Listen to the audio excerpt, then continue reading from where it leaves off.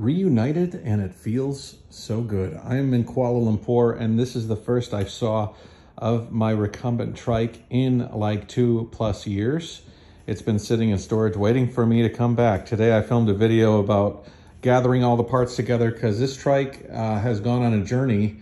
Well, I've been stuck through COVID, but yeah, it's all wrapped up. I'm gonna ship off the main parts of the frame to a friend of mine in Australia, and I'm taking some of the things for myself, obviously, to the Czech Republic, a lot of that being the bags. But check this out. This just goes to show how long it's been sitting in probably indoor, but in a hot room. The rubber of these straps has just decayed. So I'm gonna have to clean that up. That's pretty gross. Anyways, going through it.